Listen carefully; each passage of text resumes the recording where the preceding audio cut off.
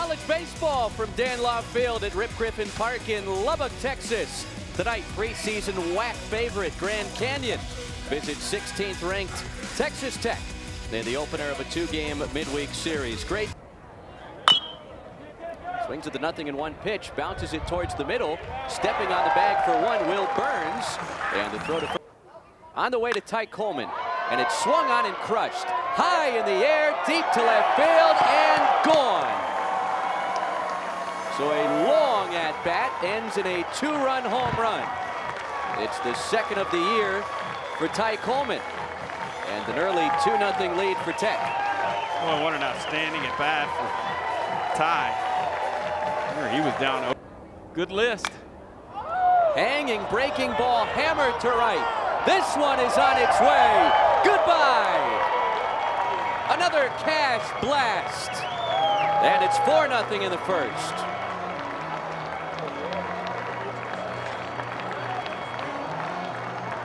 You said it, Chris. That's a hanging breaker. Cash did not miss it. There's strike three looking, and the first.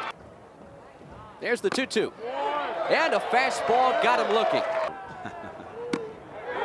Big breaking ball, and it's a called third strike. All right, chases the breaking ball. I would assume he'll. Coleman gets a hold of another one, way back there and gone. He's got the green light on 3-0. And it's a multi-home run night for Ty Coleman.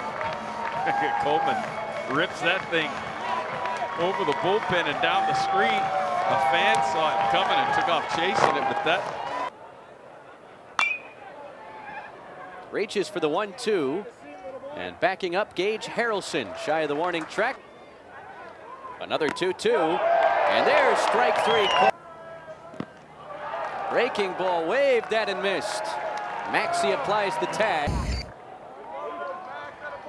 That'll get a run home as Wilson gobbles up another ground ball, this time off the bat of Maxey. And Bulatich scores. It's 6-1 Texas Tech. Alto got away from him, but bounced back and able to split the series at Sunken Diamond.